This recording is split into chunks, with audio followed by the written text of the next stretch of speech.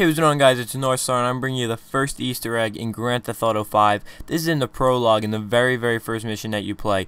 While driving your vehicle, the getaway vehicle, you're going to want to turn right before you get to the train tracks and into this little ditch, and as you approach the ice, you're going to find a little alien frozen into the river. When you get out of your car, you can get a closer look at him, but just be warned that as you do this, you will fail the mission. So I hope you guys enjoyed. There's the alien. If you did, be sure to leave a like and subscribe to see more Easter eggs coming in the future. Thanks a lot, guys.